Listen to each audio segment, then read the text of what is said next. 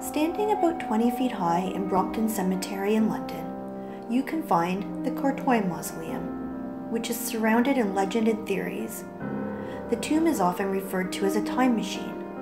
The large stone monument with a bronze door stands out amongst the surrounding tombs and headstones in this Victorian cemetery. So what's the story? How did this tomb become known as a possibly functioning Victorian time machine? There are those who also say it contains a shortcut to a Paris cemetery, or maybe a teleportation device. There are claims that it has no key, has not been opened since its occupants were interred, and it is the only tomb in the cemetery with no plans on record. The tomb gives no indication as to who its occupants are or when it was built, but we know that it belongs to Hannah Courtoy. She died in 1849 and was moved to the tomb when it was completed, about 5 years later. 2 of her 3 daughters are also interred with her. From what I've discovered, Hannah was perhaps a bit of a curious woman for her time. She was born Hannah Peters in 1784. She never married but had 3 daughters. When she was about 30 years old, she inherited a substantial amount of money from a wealthy merchant, John Courtoy. Mr. Courtoy was considerably older than her, and I have no idea what their relationship was, but she ended up with his last name and his money. Her will in the British National Archives has her listed as Hannah Courtoy, otherwise Hannah Peters, single woman. Hannah was rumored to have been friends with an Egyptologist by the name of Joseph Bonomi, whose own grave is not far away from Hannah's. He is said to have designed the imposing granite mausoleum.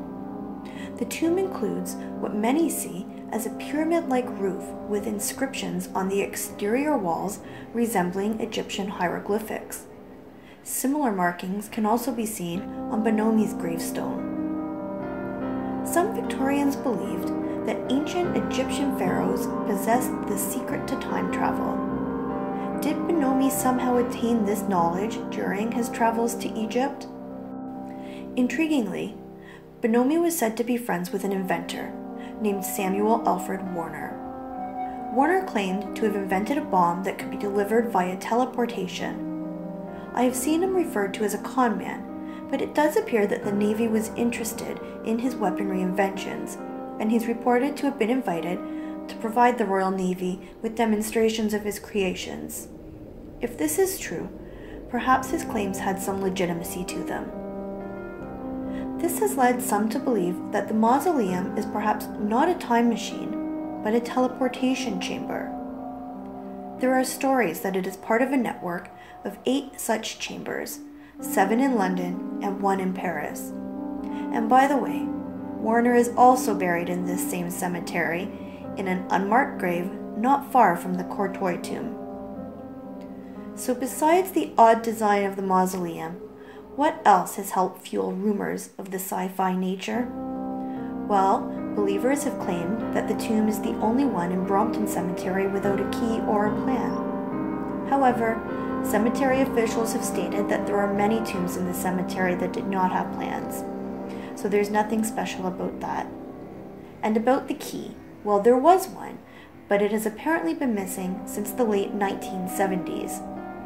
According to Hannah's great-great-grandson, the key has gone missing, but he is very interested in having it replaced so that he can enter the tomb and see for himself if there is anything to these legends.